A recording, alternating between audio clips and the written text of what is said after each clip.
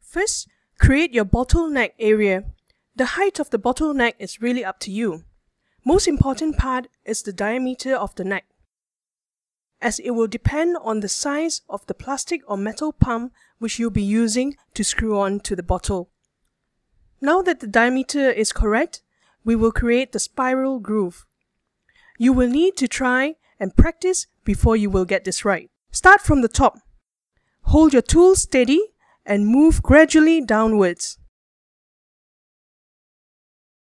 We're going to do it 3 times to create a deep groove. So to get this right, make sure that your hands are steady.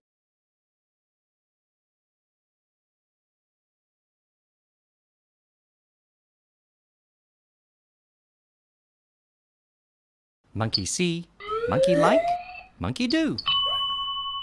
Bananamana.com